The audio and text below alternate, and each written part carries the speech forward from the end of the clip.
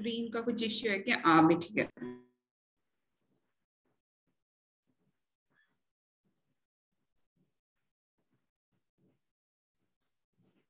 Okay, good evening, everyone. We are starting the meeting. So, over to Dr. Christy for today's session. Good evening, everyone. So, as you can see from the slide, today our topic is acute glomerulonephritis in children. So, to deliver the class, we have Dr. Georgie Matthew, is assistant professor in pediatrics in CMC Vellore. Georgie, please start the meeting. So, good evening, everyone. My slide is visible and audible. All right. I hope all of. Yeah, thank you. For the next 30-40 minutes, we'll be discussing acute glomerulonephritis in children. It's quite a common topic, common clinical scenario occurring with all the pediatricians, even though you may not see all the spectrum or all the varieties of glomerulonephritis during your MD pediatrics. I'm 100% sure that all of you will see some variety or the other, most likely a post-streptococcal glomerulonephritis in children, along with other nephrotic syndrome and other variants of the same. So moving on, so what are we going to learn in today's class? So today we have these learning objectives: how to identify a patient with acute GN and manage a rapidly progressive glomerulonephritis, overarching principles of glomerulonephritis, along with long-term follow-up of patient with acute glomerulonephritis. So we will be moving through this overview, which including the spectrum of glomerulonephritis, the pathophysiology of glomerulonephritis, the approach, and we will travel through case discussions on our journey. So going on to the acute nephrotic syndrome. When we think about acute nephrotic syndrome, what are the things that come to your mind immediately? So how does a patient with acute nephrotic syndrome look like? So can somebody put in the chat box? What do you first think of when you first hear the word acute nephrotic syndrome or acute glomerulonephritis? What are the things that immediately come to mind? Okay, hematuria, hypertension. Okay, so these are the things. Anything else? Okay, yeah, when you see a patient with acute glomerulonephritis, these are definitely the things that come to mind: oliguria, edema, gross hematuria with cola colored or smoky urine, hypertension, and along with that, decreased glomerular filtration rate is also quite common in patients with acute glomerulonephritis. Then, while we do the evaluation, we will find the pathognomonic feature, that is active urinary sediment with dysmorphic red cells and RBC cast, along with leukocyturia and proteinuria. We also find evidence of complement activation in the form of low C3. So how does all this happen in pathology? So in pathology, what actually is happening is inflammation or cellular proliferation of the glomeruli, and it is not usually caused by direct infection of the glomeruli per se. So we will come into the details of each of these scenarios later. So first, let's have a global overview or a spectrum of glomerulonephritis. We know that nephrotic syndrome is a common glomerular disease in children. You can see a glomerulus with a focal area of sclerosis, and this you know that it is because of podocyte injury and scarring. At the other end of the spectrum, we have a nephritic feature which is mediated by inflammation, proliferation, glomerular basement membrane breakage, and crescent formation. So between both these poles, we have varying degrees of proteinuria and hematuria. We have proteinuric illnesses like minimal change disease and FSGS, and the commonest nephritic illness that we see is PSGN, or as it is currently covered under the ambit of infection-related glomerulonephritis. We have a spectrum of diseases. Some diseases traverse wider areas of both these symptomatologies. That is the IgA nephritis and IgA vasculitis, or which was previously known as inoxagon purpura, and lupus, as we know, can mimic all these diseases and also can cause both spectrums of the travels, both areas of the spectrum. We also have other diseases ranging from proteinuric membranous nephropathy to diseases which can cause both these illnesses like MPGN and vasculitis and anti-G1 diseases, which are relatively rare in children, and you may or may not see during your MD training period. So how does all these processes damage the glomerulus? So what starts and how does it go through in the natural history of the disease? So as I mentioned, it's an immune-mediated proliferation or cell infiltration, proliferation or inflammation of the glomerulus. So how does it start?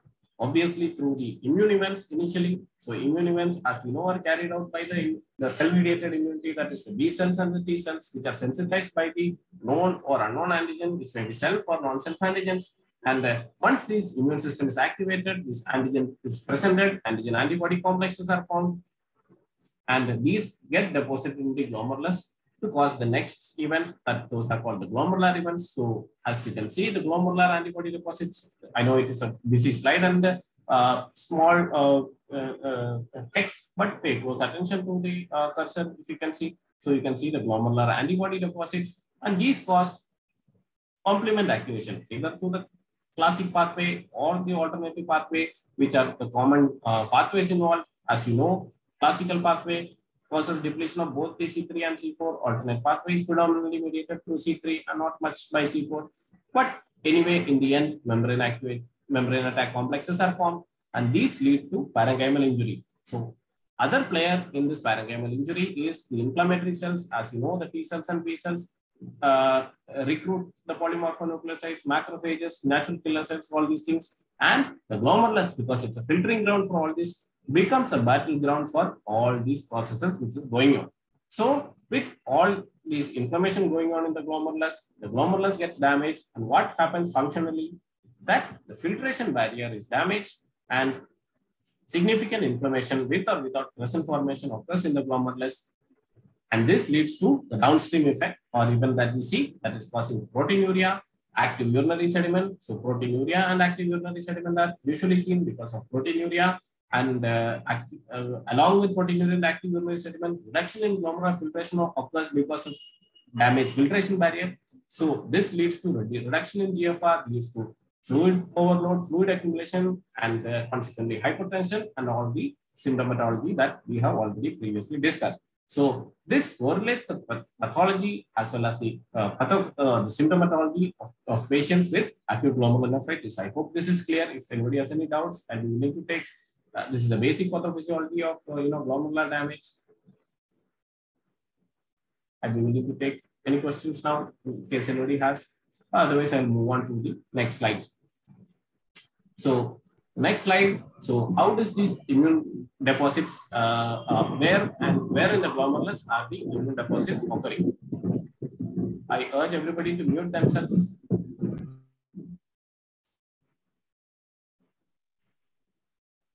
Okay, thank you. So as you can see, this is a normal glomerulus at the top with the orange colored endothelial cell capillary cells with the green colored mesangial cells, and also the light blue colored podocytes, which are the epithelial cells forming the filtration barrier, which is surrounded by these yellow colored Bowman's capsule, and we have the urinary or Bowman space in between them. So if immune complexes are formed in circulation and get deposited in the glomerulus, so where do they get deposited?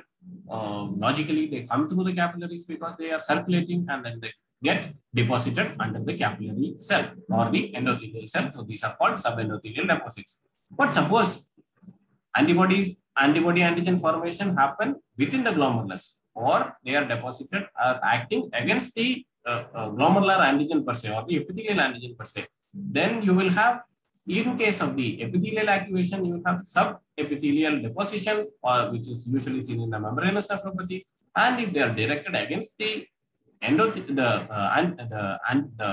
basement membrane, they are deposited in a linear fashion, classically seen in anti-GBM disease. Okay, so once we have this, we know this pathology. So how do we approach a patient with acute glomerulonephritis? As we all know, the first and foremost layer in your diagnostic approach is a good history and examination. So historically, what all specifically do you ask in a patient with acute glomerulonephritis? You ask for symptom onset and progression. We also look at complications such as hypertension, acute kidney injury. We also ask the patient whether any similar history has happened in the past to differentiate from a subacute or chronic process from an acute process. We also look at the etiology in the history, that is rash, which are features of infections, features of lupus erythematosus, features of chronic kidney disease, or family history of kidney illnesses. I will come to the importance of all these in the case discussion period.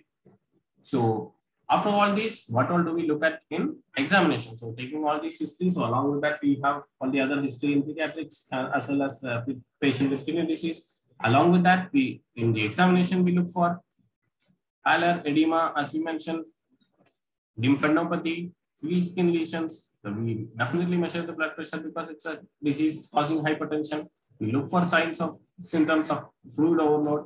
We look at the fundus to look for hypertensive urgency, papilledema, and also sometimes rarely features of infective endocarditis. We also look for organomegaly and other specific features of rash, arthritis, and the features of infective endocarditis are to be looked at in any patient with acute glomerulonephritis. So once we have taken a good history, done a good clinical examination, we have some clues towards the etiology. So we go on to laboratory investigations. So these are essential tests: complete blood counts, urea, creatinine, electrolytes, renal functions, albumin, and complement activity. Complement activity is usually done. C3, C4 may not be available in all situations, and sometimes rarely CH50 is also done in many situations. So these are essential investigations should be performed in all patients with suspected glomerulonephritis. The next essential element in the evaluation is urine analysis. As some people call it, it's called the liquid biopsy of the kidney. You can glean a lot of information from urinalysis.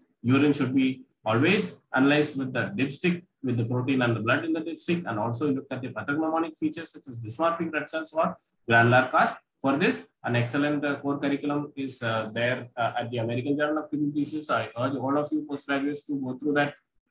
You will find a large spectrum of good quality images of multiple urinary findings, and also the interpretation, how to do the test methodically, as well as how to interpret the test. It is mentioned in this AJKD core curriculum. So as mentioned here, these are examples of multiple casts, and the last image are the acanthocytes or dysmorphic red cells in phase contrast microscopy. So once we have done these investigations, how do we look at?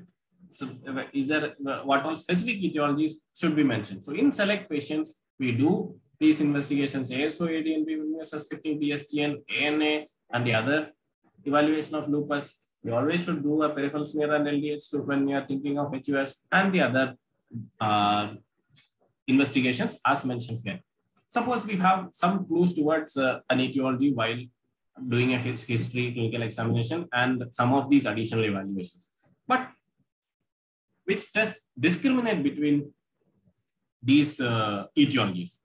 Then there comes the role of complement. As I mentioned previously, complement levels can help in differentiation of multiple glomerulonephritis. As I mentioned previously, activation of a classical pathway can lead to low C3 and C4 because of consumption of complement, and alternative pathway can lead to low C3 with a normal C4. So I would like to ask you, what all are the examples of classical pathway complement activation leading to glomerulonephritis? Can anyone tell one or two examples? Typical examples.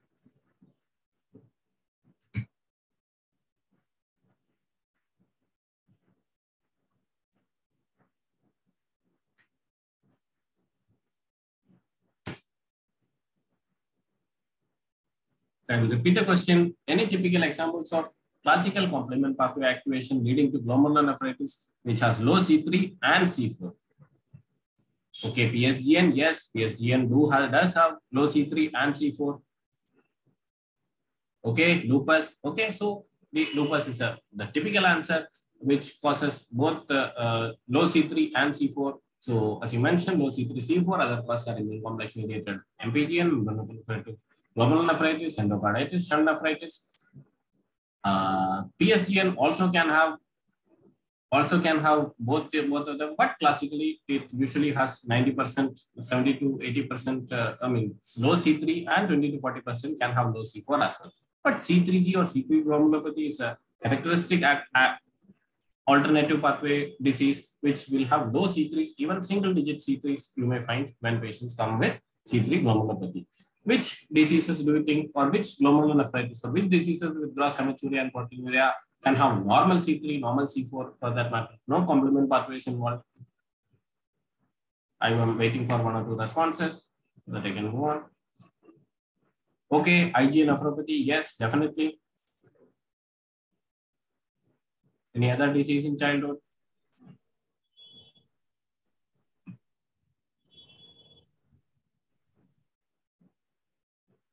HSP, IgA, so they are, compartments of the, parts of a different spectrum. Alport syndrome, if that's mentioned, yes, they can also have proteinuria and hematuria, even though it's technically good pasture syndrome. Okay, so you have a good grasp of these glomerular diseases on how differentiation is possible based on C3 and C4. So I think all of you will be able to easily answer all the questions today in today's case discussion. Very good. So moving on. So once we have a clue towards what is the types of glomerular, what is the different glomerulonephritis, what is the ultimate gold standard answer for most of the kidney diseases, or gold standard diagnostic, that is the renal biopsy. Okay, so how do we, when do we perform renal biopsy in children with acute GN? So I would be giving outline of when to present a general guideline, and specific diseases can have specific indications. So these are the general indications. So that is when it's a rapidly progressive glomerulonephritis. I have separate slides on RPGN, so we will move on to the pathophysiology and all that later. So in case of systemic manifestations, so some diseases like IgA vasculitis, lupus can have systemic manifestations. So they usually require a kidney biopsy. When there is nephrotic syndrome associated with acute GN, we know that may be a severe disease. It may require biopsy, and when there is a diagnostic dilemma or a past history of injury with no acute intervention, you may need to do the biopsy to prove your diagnosis. So once you do a kidney biopsy, there are 3 tests that we usually send. Most places have facility for 2, and only some places have facility for the electron microscopy or ultramicroscopic examination. So we do light microscopy and immunofluorescence in all centers. So in a patient with acute glomerulonephritis, which do you think is the key towards your diagnosis, whether it's a light microscopy or immunofluorescence or electron microscopy for that matter? I will take a few responses.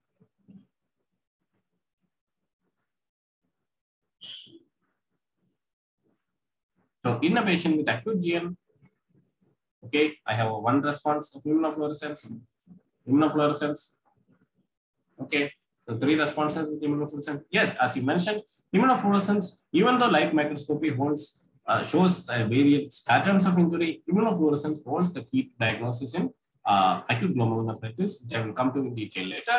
So the various features in light microscopy can vary from mild to severe end of the spectrum, and also from active or acute lesions to chronic lesions. So from a mild and acute or active lesion, which is usually the mesangial proliferation, which is the mildest of them all, and on the other end of the spectrum, or the most severe or chronic, is the sclerosing, glomerular sclerosis. That means damage has occurred very early, quite in the past, and these glomeruli are completely shut off. They don't participate in the filtration barrier and contribute to reduced GFR and also hyperfiltration of the other glomeruli. In between these 2, we have other patterns of injury. That's a membranous or membranoproliferative pattern. And very in the active end, but the severe end, we have the necrotizing lesions, which are common in antrovasculitis, sometimes in lupus. And then we have one of the most clinically severe forms of all, and which are very prominent clinically, are the crescentic forms of glomerulonephritis. The crescentic glomerulonephritis can vary from cellular variants, which show that the damage is very acute, very recently happened within weeks or days, and from there fibrocellular, that means a subacute damages occurred, and fibrous variants, which is lead to prolonged an injury which happened quite early. So that means those also are quite similar to the sclerosing glomerulonephritis. Okay, so once we diagnose the patient with acute glomerulonephritis, how do we manage him? So the edema and hypertension are usually managed with the diuretics. Diuretics, as you know, are very good drugs in acute glomerulonephritis because they solve many problems at once. So diuretics reduce edema, diuretics reduce hence hypertension, and also manage the fluid overload. So we have to restrict salt and water, and we use diuretics and antihypertensives. Amlodipine or calcium channel blockers are one of the commonest drugs which are used. But because we have to avoid ACE inhibition and ARBs in acute kidney injury. In severe AK, in case of severe AK, we have to provide renal replacement therapy. Do we require antibiotics for acute glomerulonephritis? Unless there is an active infection or infection-related GN, we don't require antibiotics at the time, because I will come in the later slides, because post-infectious GN or post-streptococcal GN are usually happens in the once the infection is completely settled. So prophylaxis may be useful in the case of epidemics. So prevention of glomerulonephritis, are antibiotics warranted? Appropriate meta-analysis did not show any significant benefit with and also this had low certainty evidence. How do we provide immunosuppression in various cases of acute glomerulonephritis? I will come to in the later slides. Is plasma exchange required in acute glomerulonephritis? Currently, there is no role of efficacy. Consider the role of plasma exchange in rapidly progressive or uncomediated glomerulonephritis. So, is it clear? Any specific doubts?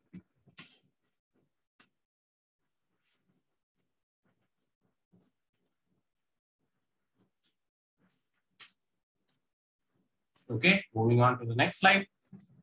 Okay, just a brief primer on the pathology. So, here we are looking at a schematic of the glomerulus. You can see the podocyte, the glomerular basement membrane, the capillary endothelium with the endothelial cell, the mesangium with the mesangial cells. So again, in the pathology that you see. So the pathology, you can see specifically look at the capillary lumina. You can see multiple open capillary lumina with one or two cells in between, as you can see here. And these cells that you see outside of the capillary lumina are the podocytes. And then the other part of the glomerulus is the Bowman space and the Bowman's capsule, this pink lining over there. And here is the vascular pole of the glomerulus. And also outside you can see normal proximal tubules with the proximal tubular basement membranes in pink. This is a PAS thing.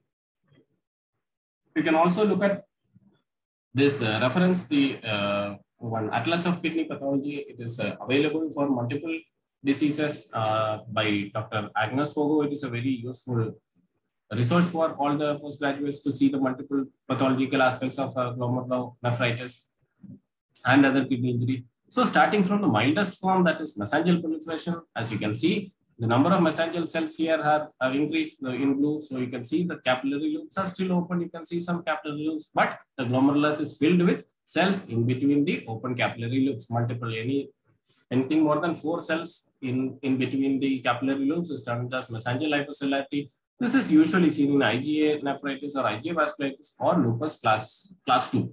So these usually clinically present with hematuria and proteinuria. Another pattern is endocapillary proliferation, which is here at the top, and glomerular necrosis and GBM rupture, which is at the bottom.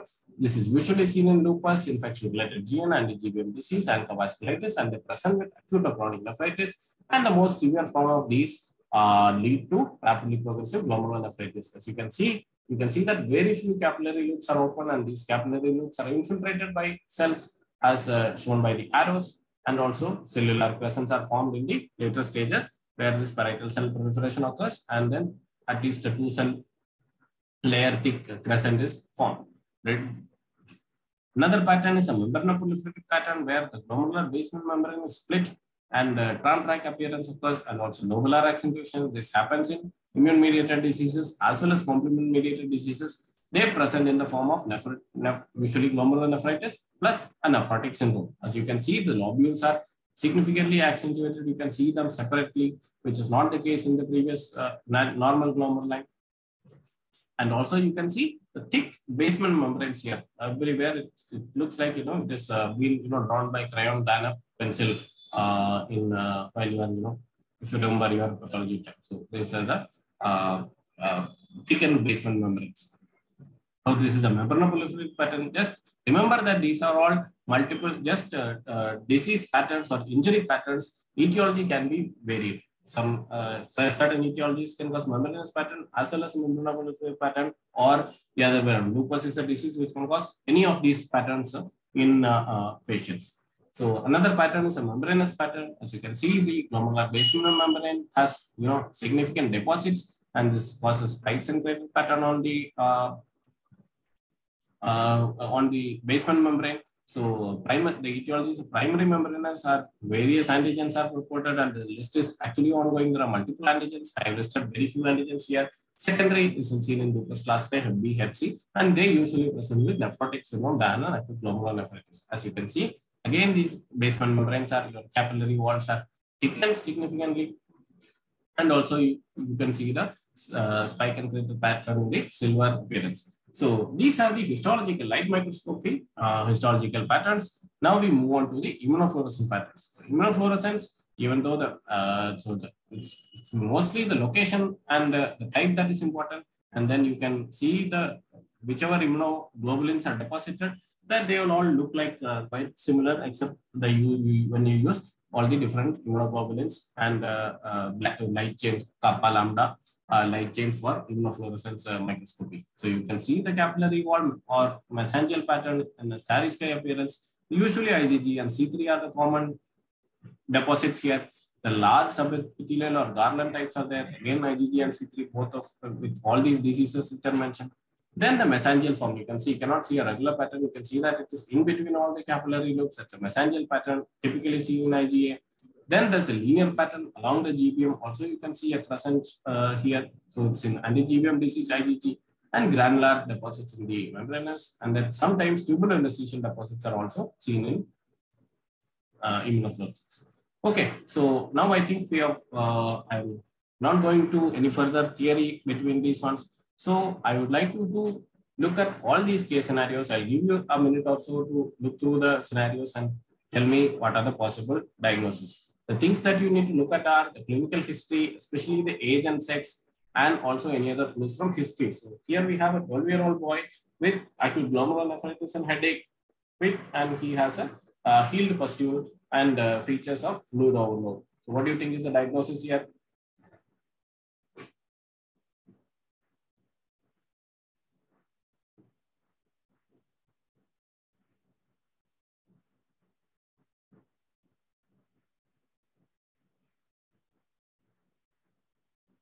Okay, PSGN. Okay, somebody has mentioned RPGN. Yes, RPGN is a possibility. If you look at the renal functions, let's see the investigations. So in the investigations, we have the normal counts, near normal renal functions, but it's striking about the complements.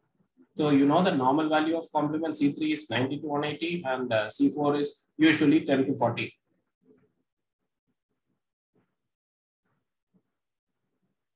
And there is hyperkalemia also here. So is there any, does this investigation change your diagnosis?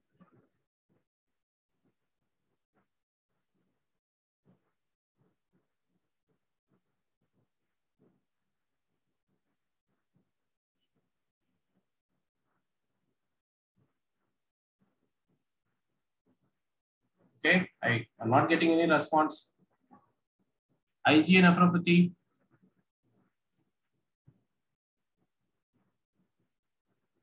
And the person who answered the IgA nephropathy, can you elaborate? Why do you think of IgA nephropathy? You can unmute yourself. Why are you thinking of IgA nephropathy in this case?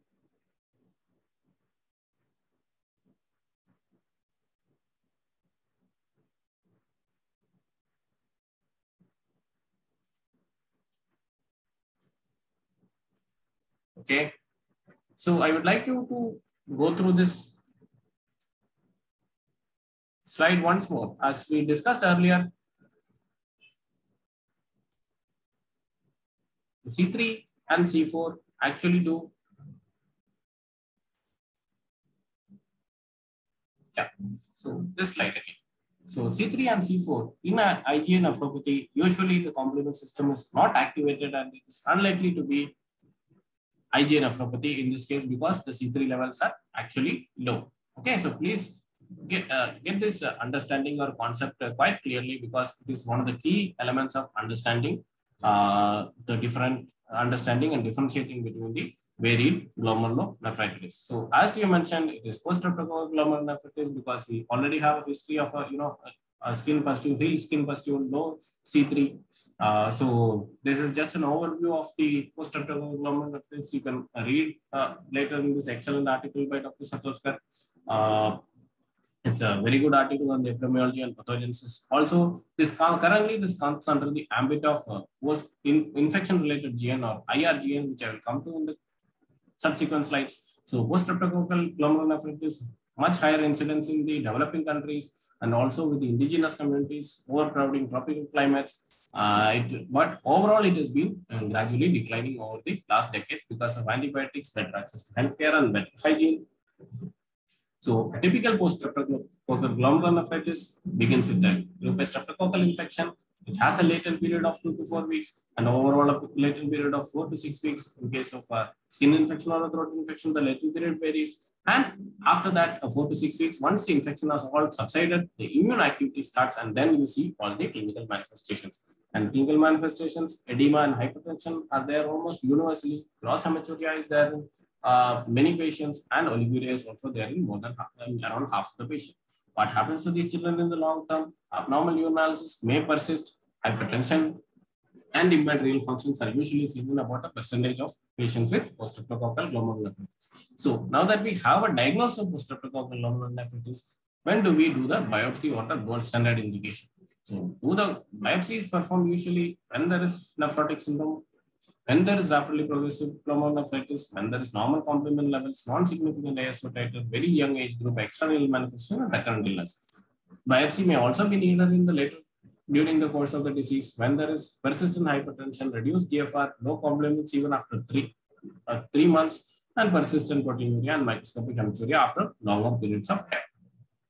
Okay, I'm not going on to the further details. I have given you an overview, and this is just to sensitize you to multiple glomerulonephritis. You will pick up all these while you are learning in the future.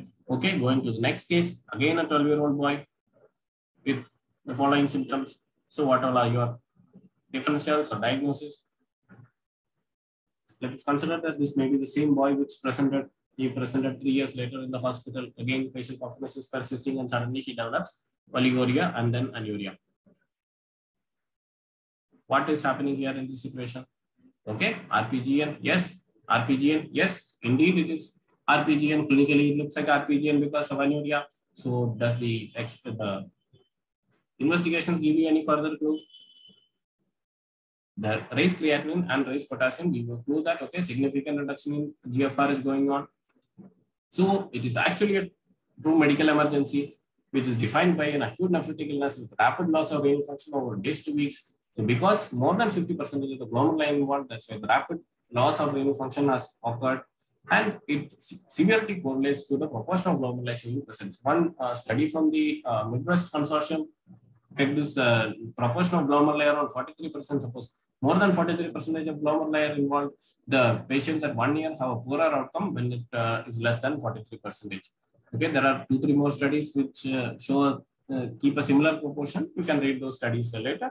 And this requires prompt recognition and early initiation of therapy. So what is happening actually? So this is a normal glomerulus you can see in the first panel on up top. And then from there, inflammatory cells exude into the Bowman space along with plasma proteins, fibrin, and macrophage activity. This causes proliferation of the epithelial layer and fibroblastic proliferation. This leads to a cellular or cellular crescent initially. If the damage is not treated immediately, this may not revert. It is treated very rapidly and promptly with correct dose of drugs. These may be reversible, and that is what we see in the cellular crescent. If it's not treated, they may progress on the fibrocellular crescent and a fibrous crescent. This image of the pathological image of the crescentic GN is there. So just one mention that is usually mispronounced as crescentic GN. So it is not crescentic GN, it is crescentic GN. All right. So etaology, any glomerulonephritis can lead to rapidly progressive glomerulonephritis. I'm not dwelling on this slide any longer. Okay. What is the therapy of rapidly progressive glomerulonephritis? It is very important that you pay close attention to this slide. So induction therapy is usually given with methylprednisolone. We have to suppress inflammation at any cost very rapidly. So maximum 1 gram methylprednisolone or 30 mg per kg is given for 3 days, sometimes 5 to 6 days in case of deranged renal functions. Cyclophosphamide is one of the commonest drugs which are used. rituximab is also used in some therapies in case of relapse severe disease with previous IV cyclophosphamide use, or there are concerns of toxicity.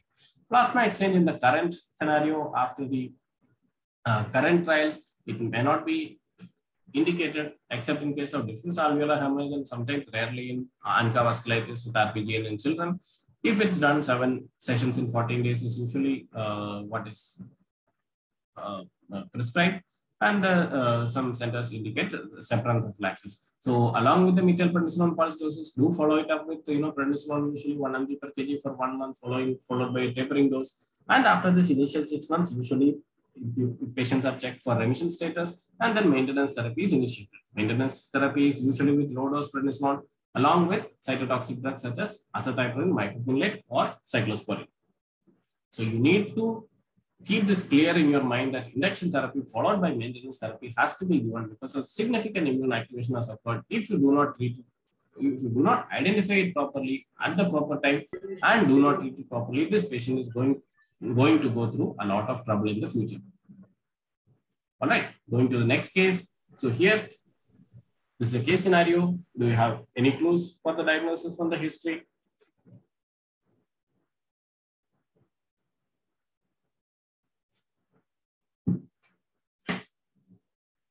Okay, lupus. All right, so because we have a recurrent fever, some alopecia in the history, in the examination, we can think of lupus. So this is the investigation. So investigations, are they conforming to lupus, or is there any abnormality that you can find?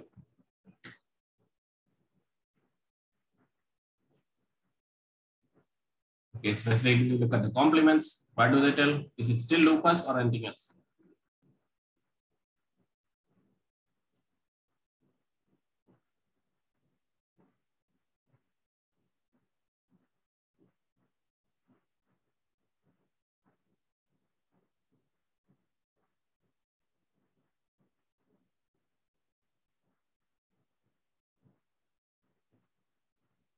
Okay, it is still lupus because of low C3 and C4. There is some anemia, maybe of chronic disease, maybe because of hemolysis in lupus. Okay, but the catch here is the low C3 and C4. Both are low, which lead to a diagnosis of lupus in this child.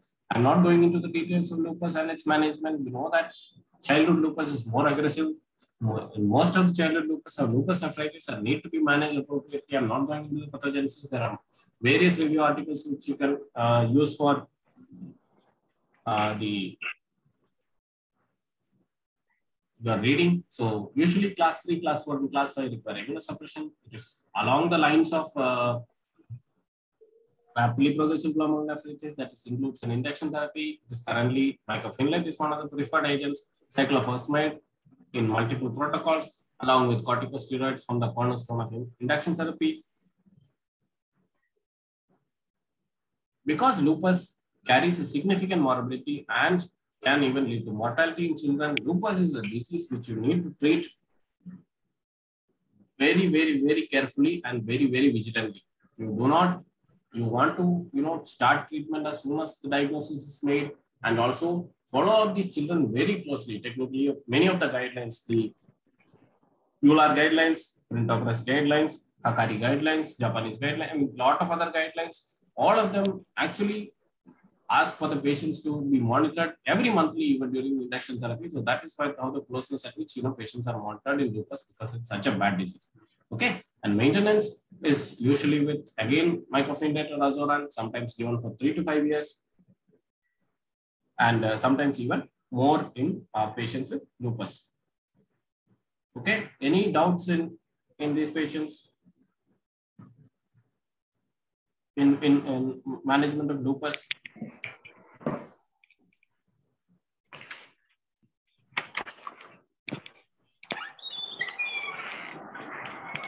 And move on to the next slide. So along with the immunosuppressive management, proteinuria reduction, sun protection, vaccination, and toxicity of all the drugs need to be monitored. Ritika.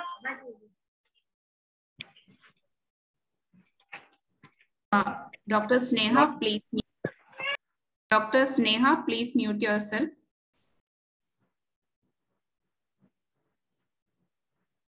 Okay, moving on.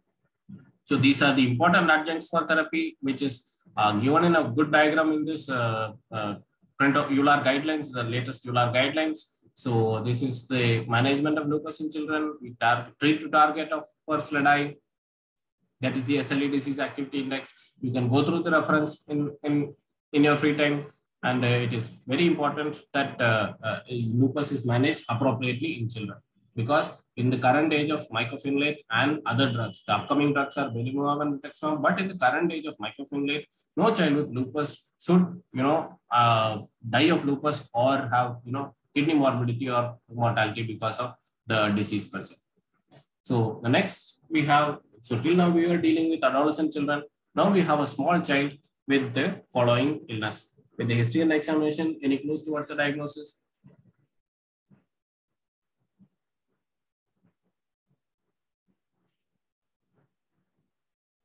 Okay, HSP as palpable purpura, we usually don't have other many differentials, but with palpable purpura, you always make sure that it's non-thrombocytopenic, because thrombocytopenic diseases like a similar situation can play in dengue, malaria, scrub typhus, all of it can cause thrombocytopenic purpura. Okay, you see normal hemoglobin, normal platelets, normal renal functions, normal complements, and features of glomerulonephritis in the urine examination. So the diagnosis here is undoubtedly IgA vasculitis.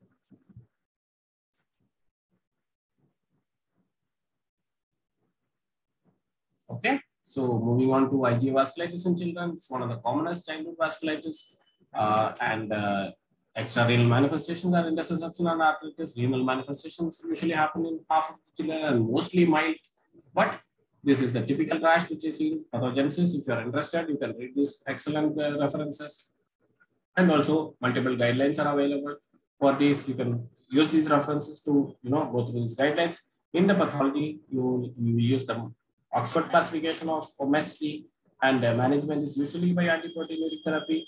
There is no role of prophylactic steroids. Suppose patients come with rash and abdominal pain, mild abdominal pain, you don't need to start with steroids. Steroids are indicated for severe abdominal pain. And if you give prophylactic steroids, it does not guarantee that it prevents the formation of, prevents the nephritis part.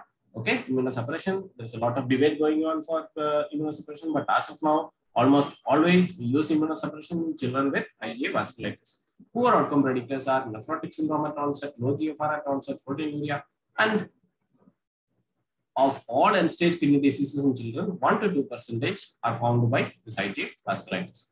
Okay, we have the next case.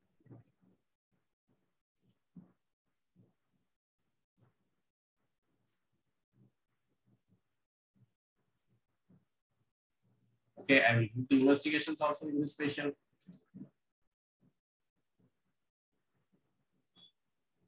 Okay, so I suppose the diagnosis of hemolytic uremic syndrome is clear in this situation. You find deranged renal functions along with anemia, thrombocytopenia, and low C3. You know that it's a triad of microangiopathic hemolytic anemia, thrombocytopenia, and acute kidney injury. I'm not going into details of pathogenesis and management. So the main principles in management are prompt plasmapheresis with adequate dose of plasma volume, renal supportive therapy, immunosuppression for immunocomplement mediated disease, eculizumab or ravulizumab is the current standard of therapy, which is not available, extremely expensive. And these are excellent references. Indian guidelines have come very recently. Please read all these guidelines in your spare time to understand these diseases better. Okay, we have another patient. So what is the important clue in this history in this patient? This patient is also presenting like an acute glomerulonephritis. What's the important clue in this history?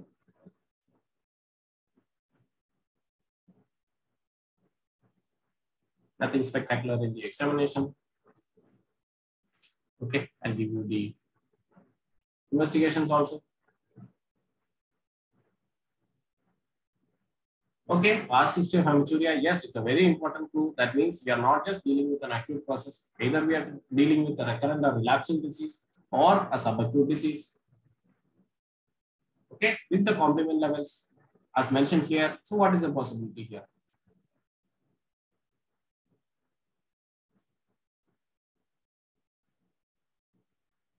Okay, got one response, IgA. Nobody else believes in IgA in this patient.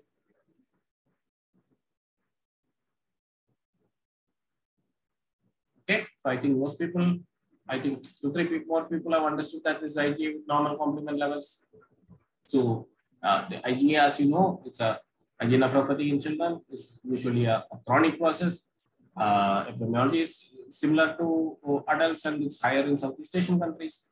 The pathogenesis, I'm not going into detail, the aberrant glycosylated IgA and all the percentage deposition, the secondary IgA, I'm not going into the details of these. Again, pathology as by Oxford classification, let's see, and management this again, and it involves antiproteinuric therapy and immunosuppression.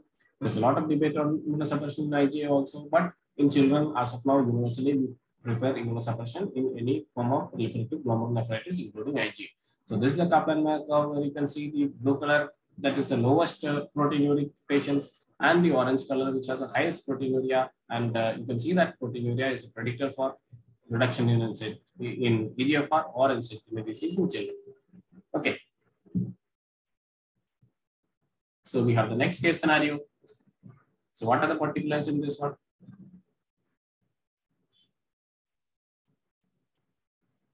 What is the peculiar feature in this patient? And what is any etiology can you give with this history and examination? Okay, malaria, leprosy, hepatosplenomegaly, yes, malaria, yes.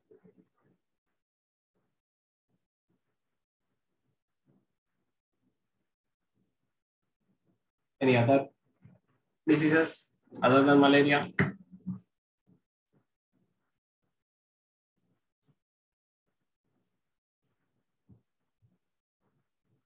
Due to malaria, okay. Malaria can cause various forms of glomerulonephritis. Rickettsial infection, okay. Leptospiral infection, okay. Very good. So all these are valid answers. So when we look at the examination, any further clues? Okay, you have anemia, thrombocytopenia with the direct renal functions, low C3. Okay, most of your answers are correct. So this is an infection-related TN, malaria, strep typhus, rickettsial infection, infective endocarditis, malaria. These can cause this. So currently it is termed as infection-related glomerulonephritis because the terminology is different, because PSGN is reducing incidence and other entities are important, and because it's infection-related, unlike PSGN, which happens quite 4 to 6 weeks or even 1 to 2 weeks after the subsidence of infection. Infection may be ongoing in these disease, and then they may require therapy. Etiologies are varied. I'm not going into that. So definitely requires antibiotics, antimalarials, strep typhus therapy, doxycycline, etc. Acute glomerulonephritis need to be managed as per previous one. You need to specifically look at avoid or reduce nephrotoxin exposure, because many of these antibiotics and other drugs can also be nephrotoxins. Prolonged exposure to this drug may aggravate the acute kidney injury. Usually, unless there's an RPGM kind of scenario, there's no role for immunosuppression, and close follow-up is also needed in the future. Okay, we have another patient, a 10-year-old boy, color-colored urine for 1 day, with a family history of kidney transplantation in multiple members.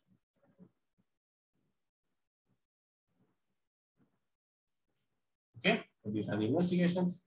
So everybody is able to make out this Alport syndrome. Okay, it is quite a possibility. So this is why, as I already mentioned in one of the earlier slides, that family history of kidney disease is quite important.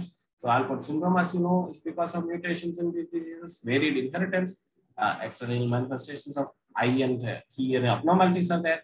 Genetic testing is very important. Currently, actually, in some centers, genetic testing has even superseded biopsy. Electron microscopy is the definitive diagnostic.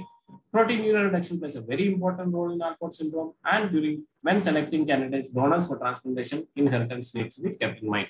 So excellent guidelines are available for genetic testing as well as management of Alport syndrome. It is very imperative that ACE inhibition is started, because it delays renal replacement therapy, and as it started as soon as possible. The very interesting finding is that siblings who have Alport syndrome and the sibling was diagnosed at maybe 10-12 years of age.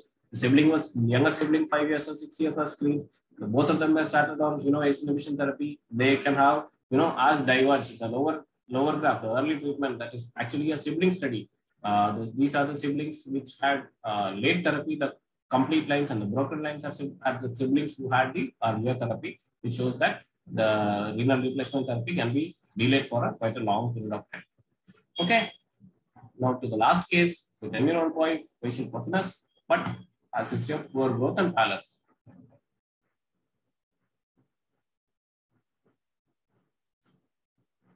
Okay, CKD. Okay, so this is very important to also look at the growth of children.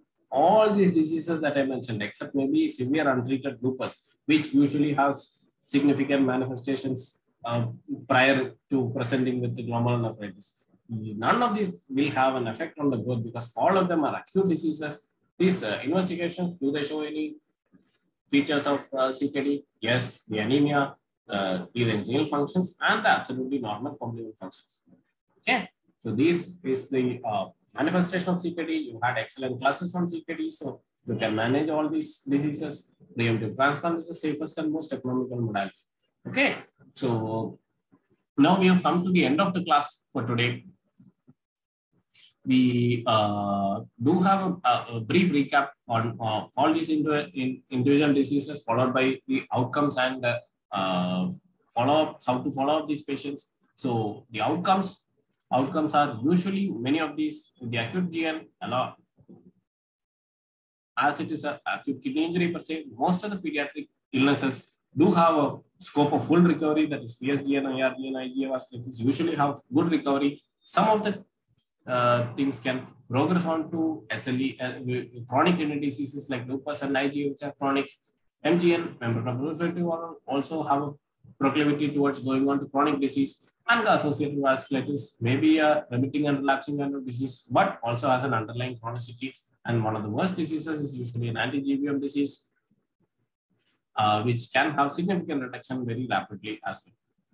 So management follow-up, you have seen all the CKD presentation yesterday. So principles are saying once acute kidney injury occurs, we have to always look for CKD, reduction in proteinuria. As you can see in both these graphs, reduction in proteinuria and reduction in hypertension will lead to significant delay in attainment of end-stage kidney disease. So all these patients, just because they are recovered completely, PSGN patients, just because they are recovered completely, once discharged, it's not out of sight, out of mind. They need to be followed up very closely, maybe monthly in the initial phases, and maybe 2 to 3 monthly later, and maybe 6 monthly. But do not lose sight of this patient. It is very important to keep these patients in mind, so that to pick up early changes of proteinuria and hypertension and treat them appropriately, and we can delay end-stage kidney diseases. So these are the take-home messages from the slide, from the presentation. So I'll be happy to take the questions which are already there. If there are any other questions, I'll wait. Yeah. George, it was an interactive session. Hope all you have learned about the GNs. The first question is from Sukanya. What is the pathogenesis? The pathogenesis of PAGN has classical complement pathway activation, yet the C4 happens to be normal. What is the reason behind it? Why only C3 is low and the C4 is normal? Georgie? Okay, thank you. Even though I'm not a very significant expert in the pathophysiological mechanism, but what I have understood is that even though all these are immune mediated, usually all the complement pathways do take place in varied kind of role. If you can remember the earlier pathophysiology slide, with the glomerular complement activation, all the pathways get activated, but to a different extent. Some have only one pathway, and some have maybe one or two pathways. But because the predominant pathway is currently established as alternative complement pathway, that is by the C3, but some part of the classical pathway complement is also activated, that can cause low C4. I hope that is clear. And if you still have any further doubts, I'm sure I can find references for clarification. There is one more question. Question is when to suspect ANCA vasculitis? Okay, so it's a very important question.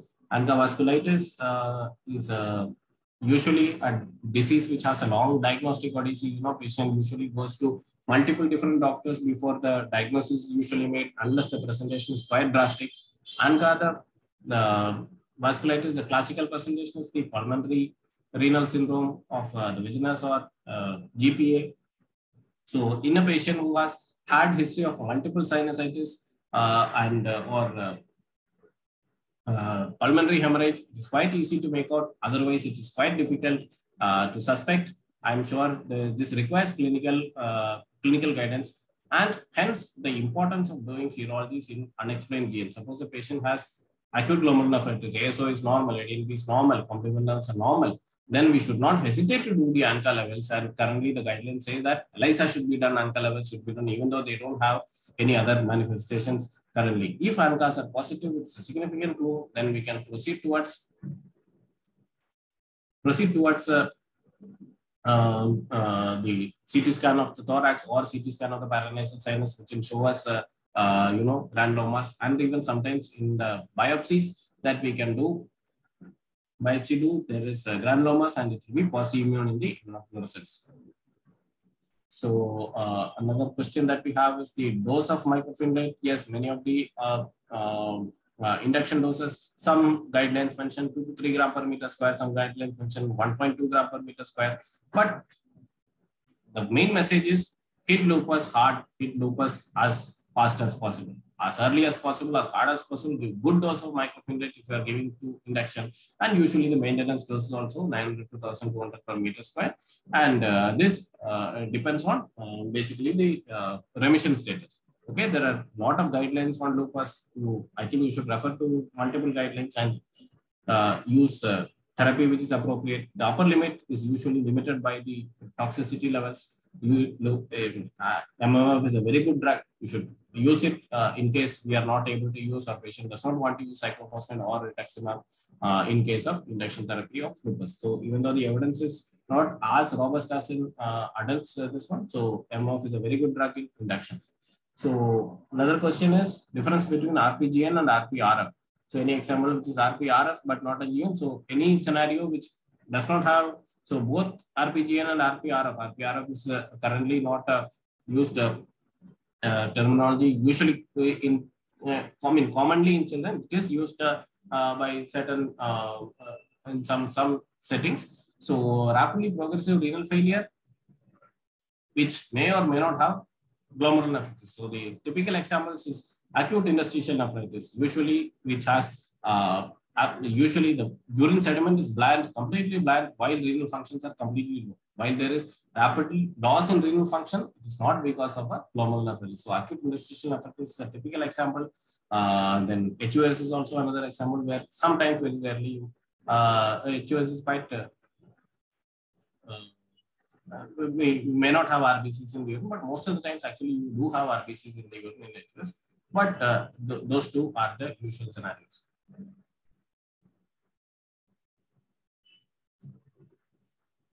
Okay, any other questions? No more questions, Georgie. Okay. You have addressed all the questions. Okay. So I hope today's session was okay. Georgie, you can conclude. Thank you.